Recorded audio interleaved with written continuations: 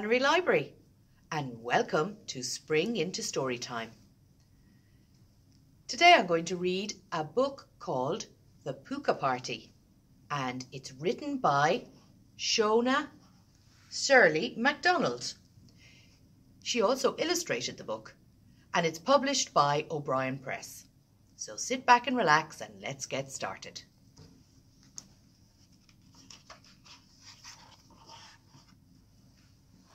Now, listen carefully.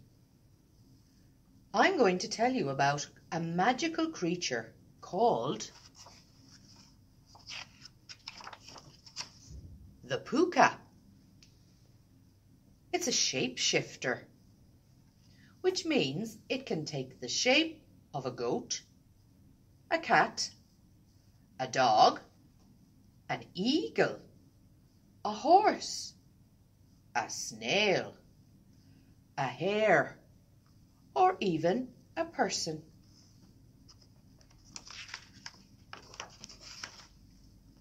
It likes living alone in the mountains, where it spends its time.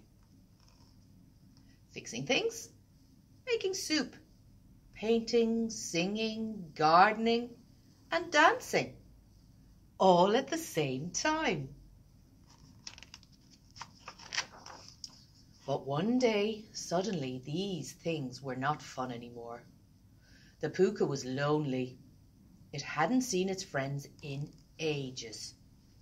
So it turned itself into a snail and hid away for a long time, until it had an idea. Why not have a party? Dear fellow beings, I invite you to a Pooka party.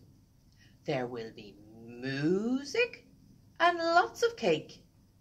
Address: by the waterfall and near the huge boulder. Time: midnight. The Pooka baked cakes, put up decorations, combed its beard and waited. And waited. And waited. But no one came. The Pooka was so sad and tired that it curled up and went to sleep. So it didn't hear the door creaking open. Boo!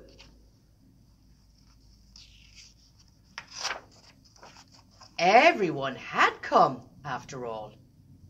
So soon they were so busy chatting and playing music that they didn't see the goblins, who were stealing all the cake.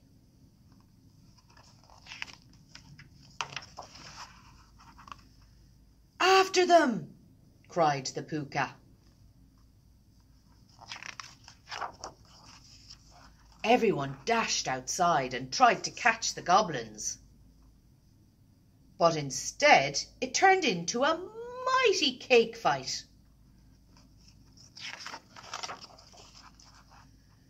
It got so noisy that they woke up the moon, who was not happy.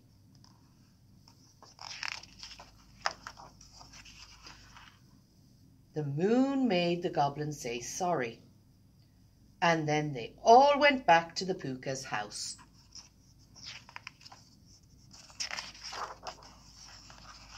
Where the Pooka gave them delicious sparkly soup.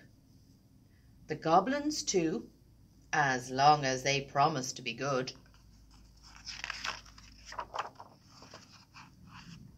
When the party was over, everyone flew, scampered or galloped home.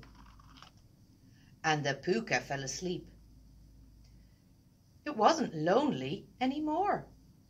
It was busy planning the next party.